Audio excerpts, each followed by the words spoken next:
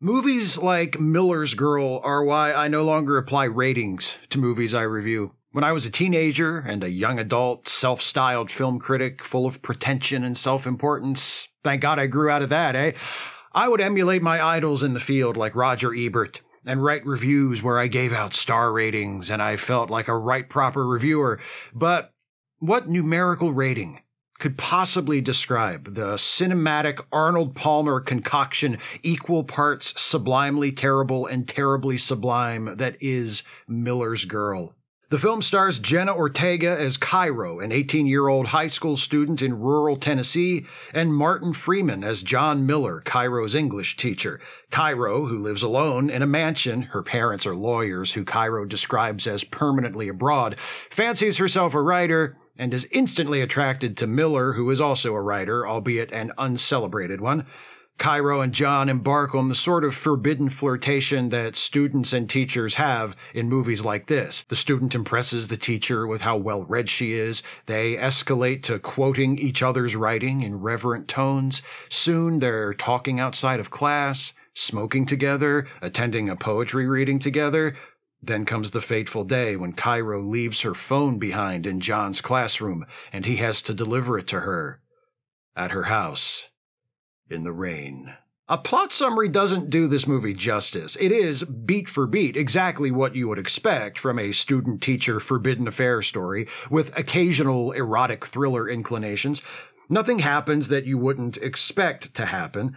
What elevates Miller's Girl from run-of-the-mill mediocrity to hysterical schlock is its impressive commitment to being as formulaic as possible, while featuring a cast of genuinely talented actors who seem to be trying very hard and very earnestly to make this good. I knew I was in for either a really good time or a really bad time when the movie opened with a voiceover from Cairo's character that serves no purpose other than to immediately negate any sense of mystery or curiosity I might have had about Cairo, her circumstances, or who she is. Never mind any of that stuff that might, in a good film, create interest and investment in the lead character. The movie just straight up tells me who she is, why she's in that big house all by herself, and that she's a writer who's about to develop a serious and seriously inappropriate crush on her English teacher. John's introduction comes at the end of that opening narration and features this hilarious moment where Martin Freeman has to walk down a long hallway, stop on his mark for no reason at all other than to pause and give us a chance to look at him. He plays it like John thinks he's heard something behind him, and that's why he stopped right here at this spot for a few seconds, and he almost gets away with it, but not quite. That's the defining characteristic of Martin Freeman's performance as John, doing things that can't possibly work, but trying to make them work through the sheer force of his talent. The poor guy has to act sincerely impressed by Cairo and her supposedly extraordinary genius as a writer. He has to play multiple scenes where he sits there and listens to someone read something aloud to him and get all misty-eyed over it. And to be clear, these are not readings that warrant such a response. There's a bit when John and Cairo are at a poetry reading and John is listening to a dude read a stereotypical modern poem, a florid reflection on the pain of lost love, and we see John reacting to it like he's watching Lincoln recite the Gettysburg Address for the first time. Freeman also has to play a scene where John masturbates to a sex scene in a story Cairo has written about the two of them. Because, of course, she writes such a story. By the way, in the sex scene, the student character is reading a steamy passage from Henry Miller while the teacher character is preparing to fuck her. And it's so hot that while he's reading it, John just can't keep it in his pants. I'm sure most English teachers can relate to that. Jenna Ortega has some equivalent heavy lifting to do as Cairo, who seems to have emerged unaltered from the collective imagination of every teacher who read Lolita and took it as an aspirational work. Cairo is 18, scandalously young, but nice and legal. She's wise beyond her years, a voracious reader. She's a writer with promise, the perfect candidate for an older, more experienced man in writing to take under his wing and guide and help to flower as a writer. She's preternaturally confident, she's still a virgin, and her parents are currently in another country. Forget collective imagination of teachers who read Lolita aspirationally. Did Humbert somehow escape the page and write this himself? Oh, but like all such forbidden fruit, Cairo eventually shows herself to have a bitter aftertaste. Eventually, John realizes that what's happening between the two of them is wrong, and he imposes more conventional student-teacher boundaries between himself and Cairo, and Cairo responds by threatening him, sexually taunting him, and then reporting him to the school for inappropriate conduct. Oh, and she bullies her best friend into testifying in support of her charges too, just to make sure John is doomed. Because those nymphettes, man, you gotta be careful. Reject their advances and they'll turn on you. There is not a cliche this movie doesn't embrace, not a shortcut it doesn't take, not a subtlety it doesn't bulldoze in favor of the most obvious choice available. Through it all, Ortega and Freeman are trying their best to pull this crummy and ludicrous material up to their level, and even though it works much better with them than it would have without them, it's just too heavy.